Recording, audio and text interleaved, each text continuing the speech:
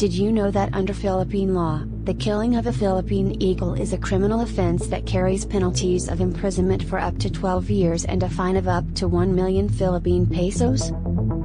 The national bird of the Philippines, also known as the monkey-eating eagle, is a large endemic bird of prey found only in the Philippines. It is regarded as one of the strongest and most threatened raptors in the world.